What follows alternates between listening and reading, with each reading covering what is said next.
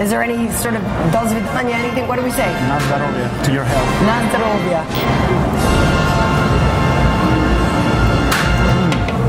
Okay, that's not bad. We need to clarify that you never actually were a janitor, right?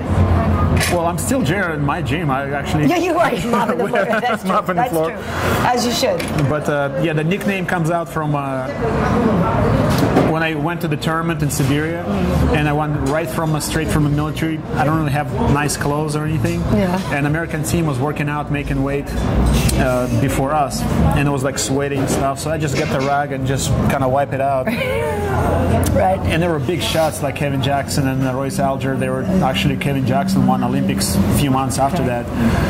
And I'm like, I don't care. I just get out of my unit. I just want to kick some ass. And I went next day and just beat all of them. I won the whole tournament. Nice. And the coaches and the Mark Coleman actually wanted to give me a nickname. They were make fun of those guys. They're like, you guys lost to Russian janitor.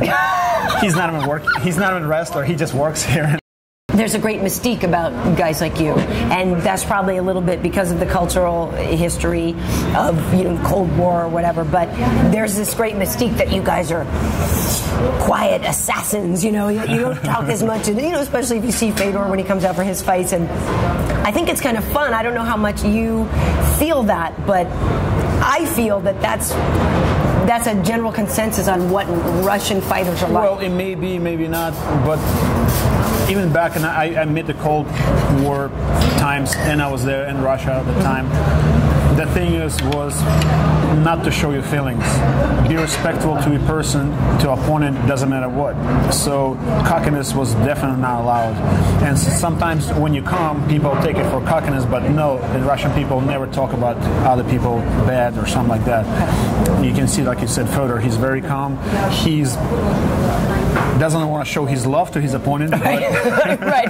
It's kind of wrong. Right. But the same way, he's not want to disrespect them, jumps out, F you. Right. So, just stay calm and stay middle, and that's the way we were raised, pretty much. Do you think that you can keep going for a while? Good question, and I was quitting many times. Oh, were you? I was retired so many times. But again, right now it's the best time to be in MMA, I think, because time changing. And I saw MMA before. Like you said, the kids coming out of college right now, they see what's right now. They didn't see what happened before. Yeah. I can see the difference.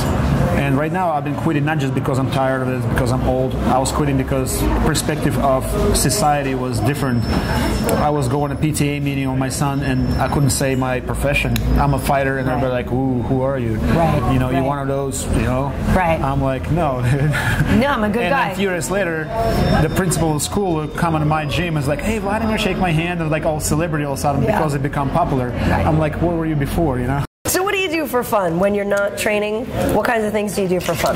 Well, I already told you eating is my biggest thing. Eating is his top hobby, which I can totally get on board with. And cooking. I like cook. Okay. Then other things, play golf. I like golf. See, I love to golf too. We might have to work something out sometime. Sometimes I spend hours and hours just eating, especially on the weekends. Or it's an hour. You can come see on my Sunday. I just put all the table. I just eat nice and slow. Watch the cowboy movies. That's my Sunday. Cowboy movies, really? John Wayne or more recent cowboy movies? Both of them. I like John Wayne and I like Clint Eastwood. Yeah. All these. But I like also good old ones. New ones. I'm more quieter guy and just kind of read books, shoot guns, and like I told you earlier, I'm the happiest person. Just my gun on top of the mountain, nobody around. I'm happy with myself, and there's no lies, The gun on top of the mountain to make sure there's no other people around. By the way, what is your favorite gun? What do you like? I like everything. I got my 44 Magnum just now in the Smith & Wesson. Yeah. Clint Eastwood style. Right after my fight, I got one, and it's really good. But it's not the gun you shoot. It's more history of it. Of course, I got Glock. I got AK, and I got Russian Mosin from World War II. Actually, it's a history thing, and actually the thing shoots pretty accurate. Really? Yeah, 200 yards, I can shoot somebody in the eye. But it's not like I want to, but I could, But you could, if you needed to. Dana White, remember that next time you're doing some contract negotiations. He could nail you from 200 yards away.